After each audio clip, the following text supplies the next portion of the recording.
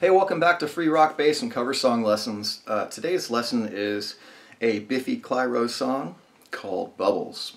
This is a really cool song, really driving bassist playing, really cool eighth note, just driving bass pattern. The thing you want to do is get used to the changing between the frets. You know, in this particular song, there's a lot of movement from the 7th fret to the 5th fret and then 9th fret. So mostly you're going to be on the A and E strings, the top, you know, two big strings. And it's pretty easy once you get that feeling down. The only change in the rhythm comes later in the song, where it's more like a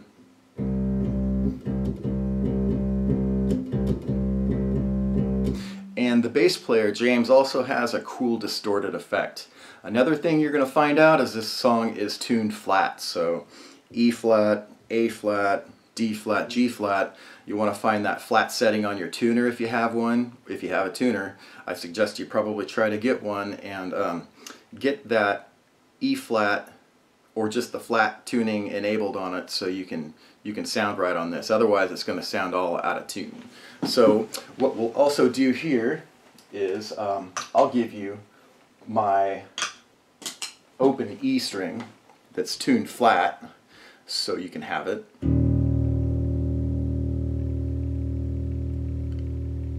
That's the E flat. You want to go ahead and tune to that.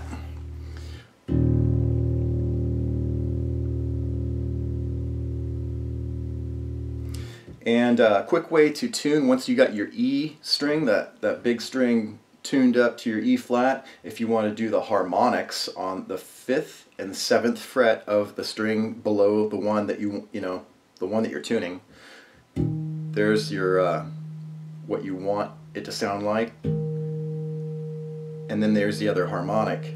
What you'll want to do is lower your other string and then tune it up to pitch.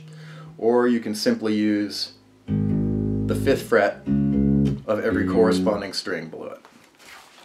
Alright, you guys, so let's get to this one, play it, rock it.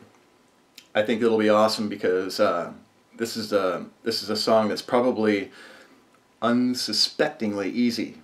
And for a beginner bass player, I think it would be a pretty cool achievement, you know, to learn a song like this instead of maybe something you know, that's been around forever, like some of the other songs I've done.